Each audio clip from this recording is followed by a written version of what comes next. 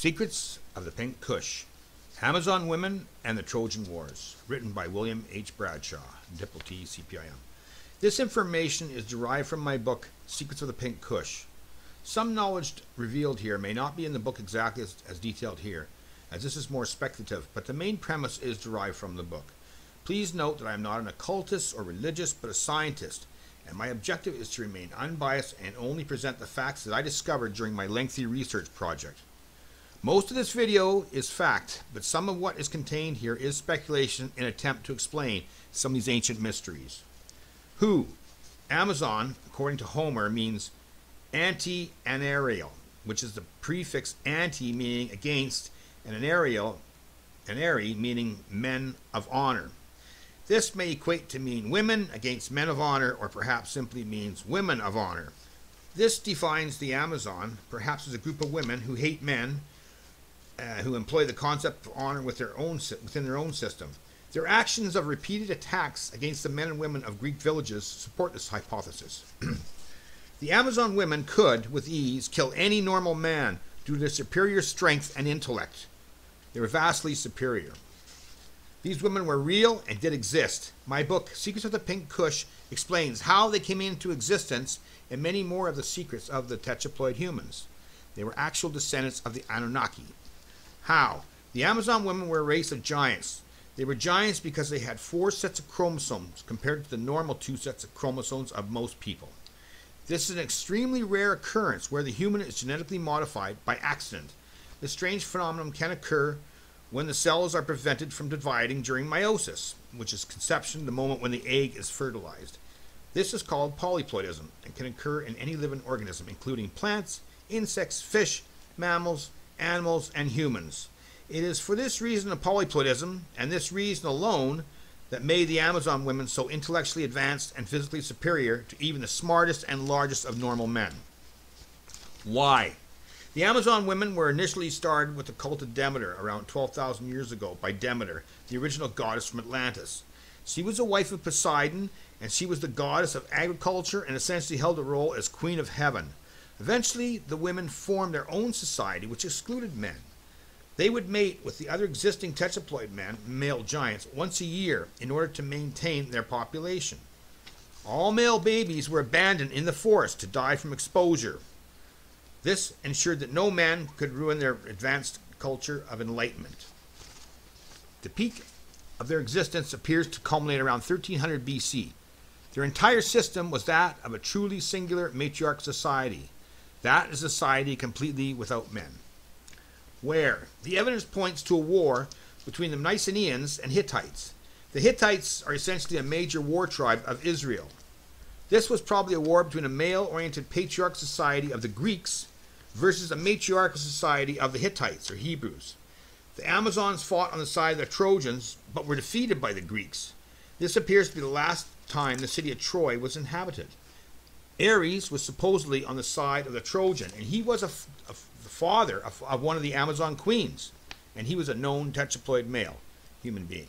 The women would and could call on men, both diploid humans and tetraploid humans, to fight for them and to worship them as goddesses. This is where the cult of Demeter merely went into a dormant state that would be resurrected later. Using deceit as the left-hand path was part of the doctrine of the enlightened one, Lucifer, or the morning star, or Venus. When? At some time around 1200 BC, most, if not all, of the giants had either relocated to extremely remote areas of the world or to the hollow earth, if they were permitted.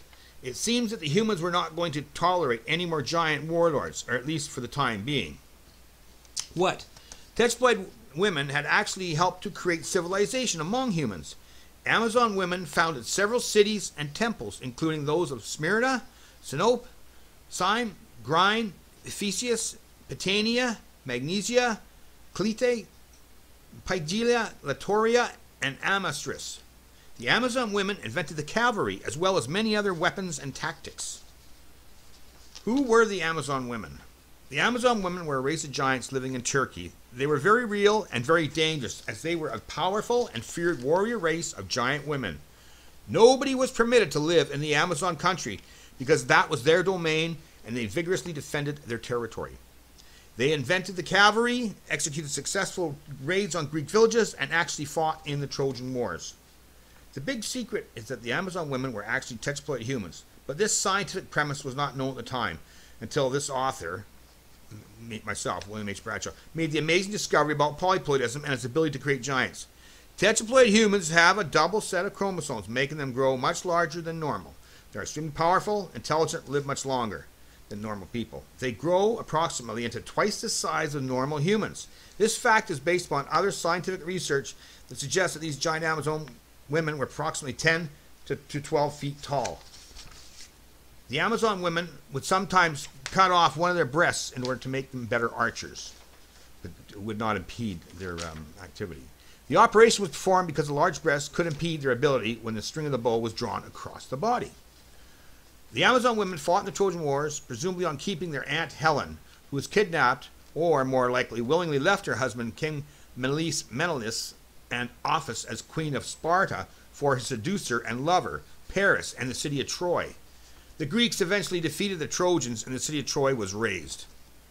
The objective of the Amazons was to create a Hellenistic society, which was an incarnation of the cult of Demeter doctrines, which are essentially the worship of divas, to control the men and ultimately an apparently enlightened society.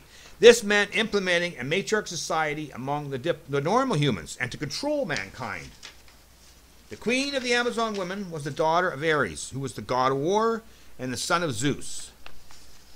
Helen of Troy was a sister of Ares, thus making Helen a tetraploid female.